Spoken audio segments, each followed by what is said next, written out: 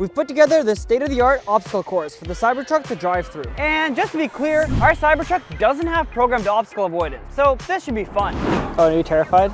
No, I've been in this with you driving it, so I think I'm fine. What are your thoughts on autonomous vehicles? They don't run over people too often. Should be fine. Give you some more room. There you go, look at that. Oh, look it pops off. Look how much, we don't want to have any possibility of driving this, right? It feels like a bad amusement park ride, you know? Oh, we're going towards, okay, no, we're fine. Look, I'm just going through a walk in the park with my neighbors. Oh my God. Ah! Oh my God. Okay, this feels great. Yeah, we didn't hit anything yet.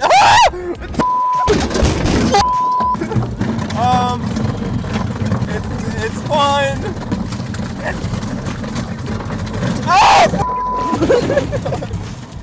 That hasn't happened before. Wow. I don't think I was able to turn because there's mannequin parts in the pass my steering. G? Wow. Was that planned?